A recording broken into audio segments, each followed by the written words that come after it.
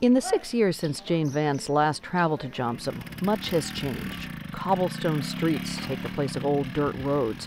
Motorcycles and tractors are beginning to replace horses and pack animals, but much remains the same.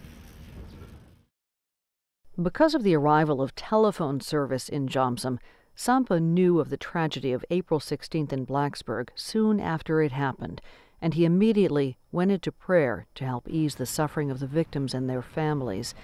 After teaching at Virginia Tech, Sampa has a connection to the university, and the shootings affected him deeply.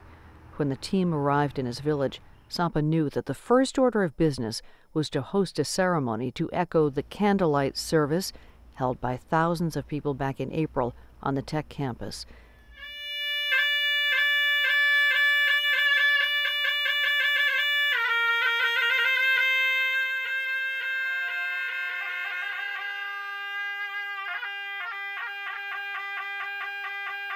The names of the fallen are read by Sampa's son, Swann, and by videographer Jenna Swann, herself a Virginia Tech graduate.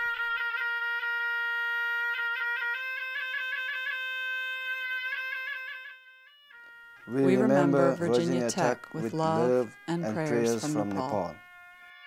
Rose Almadine, Jamie Bishop, Brian Roy Blum, Ryan Stack Clark, Austin Cloyd,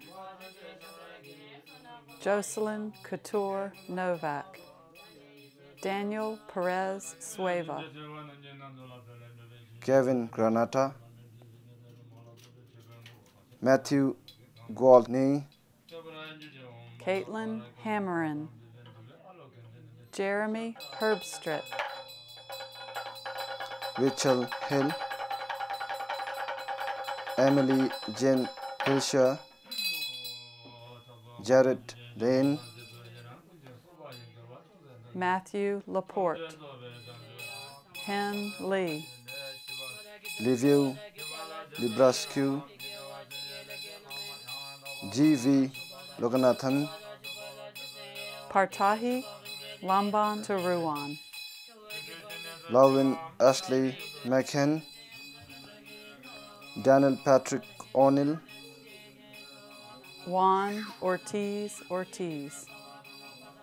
Minal Panchal, Aaron Peterson, Michael Poley, Julia Pride, Mary Karen Reid, Rima Samaha, Walid Shaalan, Leslie Sherman, Max Shelley Turner, Nicole Regina White, Cho Sung Wei, and all the wounded, frightened, heartbroken, and heroic, and the huge hockey family all over this small, beautiful world, from the mighty Himalayas to the Appalachian and Blue Ridge Mountains of Virginia. We will always remember with you, our brothers and sisters and friends. Namaste.